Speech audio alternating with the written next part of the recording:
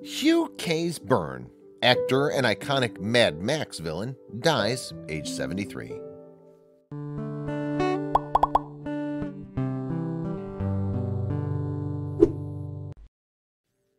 Mad Max actor and iconic screen villain Hugh Keays-Byrne has passed away age 73.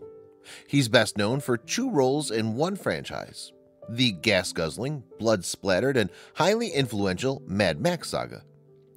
1979 saw him cast as Toecutter, the gang leader who terrorized Mel Gibson's title character in the low-budget first flick. With his shock of raccoon-like hair, Keays-Byrne made an instant impression. The film launched Gibson into the world stage, but Max Ratansky's nemesis got a lot of attention too. Director George Miller spotted Keays-Byrne in another tire-screeching Aussie release, Stone, from 1974. He didn't forget about his charismatic collaborator, giving him a call when 2015's Mad Max Fury Road was in the offing. The $100 million plus production revived the series in spectacular fashion. Toecutter was scary, yet new character Immortan Joe arrived from people's worst nightmares. His piercing eyes and rock star do set above a cyborg-like mask spelled trouble for Tom Hardy's Max and Charlize Theron's Furiosa. Despite his advancing age, he was still a force of nature.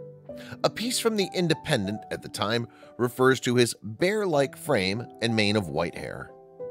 Keays-Byrne's view of Miller's monstrous creation seemed philosophical. He called him a Renaissance man who was simply trying to bring order into an apocalyptic world.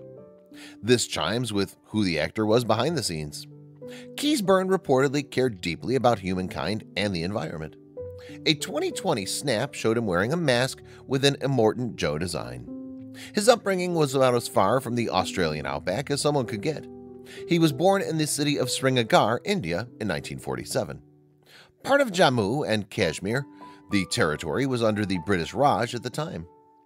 His British parents moved to the UK, where the young Keays-Byrne grew into a respected stage star. He trod the boards with the Royal Shakespeare Company between the late 1960s and early 70s, working with famed director Peter Brook on A Midsummer Night's Dream, took him to Australia in 1973. He fell in love with the place and made it his home. The small, then big screen beckoned. Stone was his movie debut. The following year, he appeared in The Man from Hong Kong, an early attempt to mix chopsaki fight sequences with an American action movie style. The director was Brian Trenchard Smith, a noted Ozploitation director, making his debut.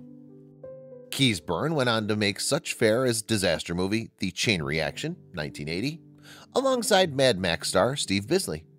He also featured in less OTT dramas like 1984's Strikebound and For Love Alone, 1986, starring Sam Neill. The latter was Naomi Watts' first film.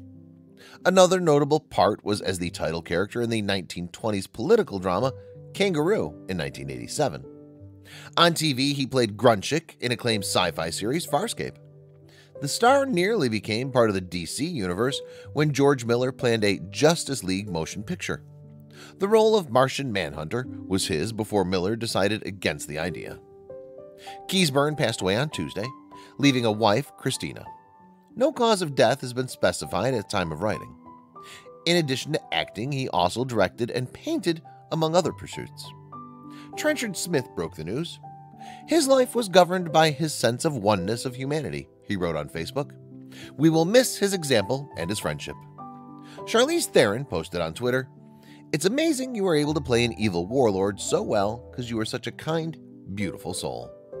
We're Still Here director Tim Goggenhan called him an unsung hero of Aussie cinema, adding he was an absolutely wonderful human who fought very hard for environmental and humanitarian issues.